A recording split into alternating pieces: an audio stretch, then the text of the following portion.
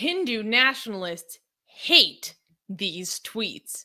So, guys, if you're not familiar, last week we learned that the Delhi High Court has issued an order for Twitter to remove some of our tweets.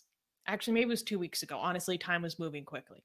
And this is part of an ongoing, legal campaign against us, judicial harassment in many forms, to get us just completely removed from having access to India in general because of our blasphemy. And we found out this news because it was reported in the Hindustan Times, but we didn't know what the offending tweets were. We're like, well, what could it be? We had some suspicions because we have a few tweets out there with the goddess Kali, which is what started this whole blasphemy affair anyways. But we didn't know for sure what we did that was so offensive and so bad that these justices in the Delhi High Court said, Twitter, you have to remove this. Well, our lawyers were able to obtain the court order now.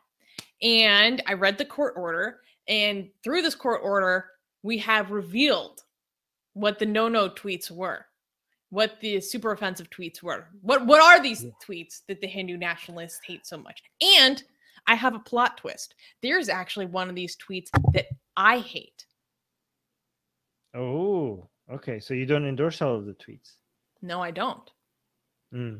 Okay. By the way, thank you so much to our lawyers who managed to get these things for us. The reason why we can afford these lawyers is because you guys supported our GoFundMe when it comes to our legal costs. So if you guys want to help us continue being able to afford these legal costs, link in the description to our GoFundMe for our legal costs, because Hinduism is after us. Like, they have not stopped, right? Ever since we've been for over a year. Hinduism. Yeah, like they are still butthurt. They're still after us, okay? They have not let go of this. So we need to constantly pay legal fees to figure out how to defend ourselves. So thank you to our lawyers for all of this. I really and grateful. Because of instances like this, our legal expenses are going to increase. So please contribute to our GoFundMe. Again, link is in the description. It does help us a lot. Yes. Because this ain't over yet. All right. So we're going to show four tweets basically that we found in the court. Guys, these tweets have been displayed in the court documents, right? So this is not just a Twitter thing, okay? This has become a legal issue in the courts of India, okay? So we have 4 tweets to show. Let's start with the first one, okay? Okay, so the first one is promoting a speech I gave recently in June. I gave a talk at the Center for Inquiry Canada, which was awesome. Actually, you can still watch that talk, just called the Blasphemous Art Project. If you look on YouTube for that, you can still see it, where I talk about the Blasphemous Art Project. But in the photo, what do we see here? Well, first of all, the big offender is going to be the goddess Kali making out with Sita, the wife of Lord Rama, and promoting marriage equality in India. This is so hot, by the way. It is one of our best arts. Yes. Okay. And also, at the bottom, you also see Jesus and Muhammad making out on top of a rainbow Kaaba. Yes. I tend to think they're less concerned about that. I don't think they're concerned about this. I think they're concerned about their mother Kali being involved. Yes. But yeah, so this tweet promoting an event is in the courts has been complained about in the courts of India. And it's basically because of this image being included here, right? That's the reason why they are against. Like, based on the court documents that you reviewed, do they mention what the problem with this tweet is? Not in the document that I saw. Okay. But we could guess that it's basically this one, right? Yeah, they don't name, this tweet is bad because of this. They just list the tweets that they want Twitter to remove. Okay, they wanted Twitter to remove it. Okay, so this is the next. So what's funny is that this tweet, if you notice from the URL, is actually not even from our account. This tweet is from the account of CFI Center for Inquiry Canada's Victoria, BC branch. And coincidentally, their Twitter account got suspended for completely irrelevant reasons. But I was looking at the documents. I was like, this isn't even our account. This is someone else. They're going after other people. I reached out to Ona Romano, the executive director of the CFIC Victoria branch, and I was like, you guys are in our court documents. Great. So what I am presuming this tweet was promotion of my speech at CFIC. It was most likely the same image. Yeah. All right. Third one. Okay. Now this is the plot twist. Now this is actually the tweet that I hate. And so you're criticizing Atheist Republic's tweet. You're like, yes, this is not openly so and proudly so. So it is a meme, and it shows the Prophet Muhammad flying on Buraq to go talk to Allah in heaven. And then on the other side, you see Hanuman like being this flying monkey. And he's got a little, that's Lord Rama. And I'm not sure who the other guy on his shoulder is. Maybe that's Rama's brother. But anyway, so the joke is that they're both flying mythical beings, right? So it says, most internet, quote unquote, debates these days, followers of the ideal man who rode a flying monkey, meaning Lord Rama on the shoulders of Hanuman, versus followers of the perfect man who rode a flying donkey, meaning Prophet Muhammad flying on Buraq. What's the issue with this?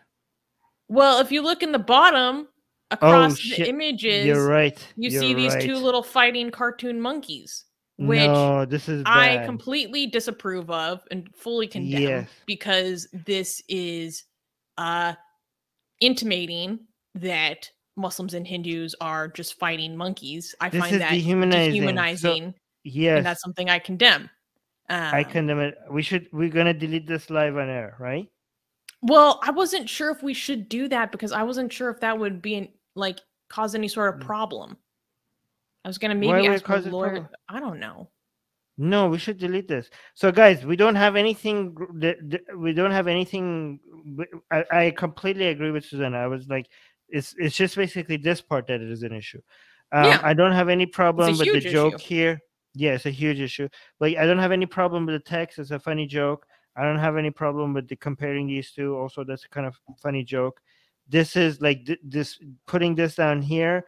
This is dehumanization of the member of these communities. If the only the main problem, but I shouldn't say only as if it's a small problem. The main problem with this whole meme is this section here. Okay, I think we should delete it. However, I must say that I don't think that's what the people who brought this to court, I don't think that's what they had an issue with. I think this. I don't think so either. Yeah, I think they were offended with this making fun of Hinduism. I don't think they had the direct comparison to the comparison. Yes, making fun of Hinduism. We have a different problem with our own meme than the problem that they have with us. I think we should delete this. I think we should delete this and remove it from our cycle as well. So that's what I was gonna say. Part of the problem is that we have a huge backlog of memes that have been like in our meme bank for years, and so stuff gets circulated that I see, and I'm like, oh no. And then I go look, and I was like, oh, I don't know who added this because it was before my time. But yeah, like I hate this kind of thing, and I don't approve of it, and I deleted it everywhere else except here because I wasn't sure if that'd be an issue for the court. When you guys saying we shouldn't delete this, there's nothing legal about this. Is a tweet legally, like we have records of it here now. We streamed it of what the tweet was. So I think because Secretary Rights is saying probably right, you should talk to lawyers first. I don't think you need legal advice to delete a tweet. We don't like this tweet. We don't like what this tweet stands for, and we want to delete it. So I think that's fine. But completely agree with your analysis, right? Mia is saying you're getting woke vibes. What do you mean? That's so stupid. It's not why do you get woke to say it's not okay to compare people to non-human animals. Yeah, this is not. It's actually against terms of service. Like, Yeah, actually, I think we should delete this because it's like, I mean, I think this was added to our meme, cycle because we are completely against this. Like, I think this part of it was not noticed until Susanna saw it. So good catch, Susanna. But we're completely against this. And also, this could put our account at risk because it is against TOS. This is dehumanization of an entire group of people. So So Armin, I'm will you going to do go. me the honors of deleting this live on air? Yes, I will do it right now. This will be our official apology, mea culpa, for this meme. Yes, we're sorry. We For the apologize for no that. meme. Yes. So the final tweet. Okay. Is a picture of like a Indian couple sitting before a priest at this little shrine on the ground, and it says, "Your ignorance and stupidity are my sources of income." Okay, this is fair. This is funny. So what was funny to me was the fact that this is like that they went digging for these tweets, right? In an email to our lawyers, I said, I find it interesting and telling that they chose these 4 tweets. Most of them don't actually involve like the blasphemy that the original complaint was like so offended by. It just shows such a clear bias because the majority of our content and our memes that we post across social media are about like Christianity. Then like I would say second would be Islam. And then third would be Hinduism. So they went looking for these tweets. A distant third. Yeah. Like you went out of your way to go find these tweets to be so offended by. But they like all of the other content that we have against Christianity or Islam like could equally be seen as just as offensive, just as blasphemous. But the bias is so clear that the court is saying you have to remove these 4. Like it's just so bald-faced. Yeah, it's such hypocrites. Like, do they have no issue? Like, we make jokes about this with Christianity and Islam and Judaism all the time, and they have no issue with it. Like, and they're using their legal system as a way. They're such hypocrites. And by the I'm not. They want to try to get our entire account suspended over this. Yeah, over this. Yeah. Including a tweet that isn't even from our account. I can't get over that. Yeah, I mean, maybe they should do their homework at least. Guys, please, again, so before we go, we're going to be dealing with this for years to come, okay? So they're not going to let go. So please help us defend ourselves against this, all these. Again, the consequences of these legal actions could be beyond India. Like, they are going after Twitter, Facebook, and YouTube to legally pressure these companies to remove us from these platforms, right? And the legal pressure, I mean, Facebook, Twitter, and YouTube, they care more about their market in India than, Atheist Republic's tiny little team, right? So we need resources to be able to defend ourselves against all of this harassment, legal harassment. So please support us. In the description, there's a link to our GoFundMe account, for our legal GoFundMe account. So yeah. Anyways, I just put the link in the live chat. We will be actually raising the goal of our fundraiser soon. We're still kind of calculating and ascertaining additional costs and fees and all the stuff that goes into this. And I really appreciate everyone who supported thus far. Like Armin said, this isn't going away anytime soon, but we did promise you guys that when we have updates that we can talk about, we will tell you about. And so today I thought that this would be a little juicy thing to get into, because I was like, with our lawyer's permission. Guys, when we share something publicly, it's because we talk, the lawyers like let us, okay? So we know that we're not supposed to talk about everything we do legally, but we do want to give updates. So we do tell them to do the things that we could share with you, okay? Atheist Republic needs your help. We've been the target of many legal attacks by Hindu nationalists ever since our founder, Armin Navabi, blasphemed against Hindu deities. We have retained legal counsel to help us defend our access to our community in India. We have started a fundraiser that will help us afford to tackle many legal issues, including judicial harassment and censorship. Whatever you can contribute will go a long ways in helping us in this fight. Link in the description below.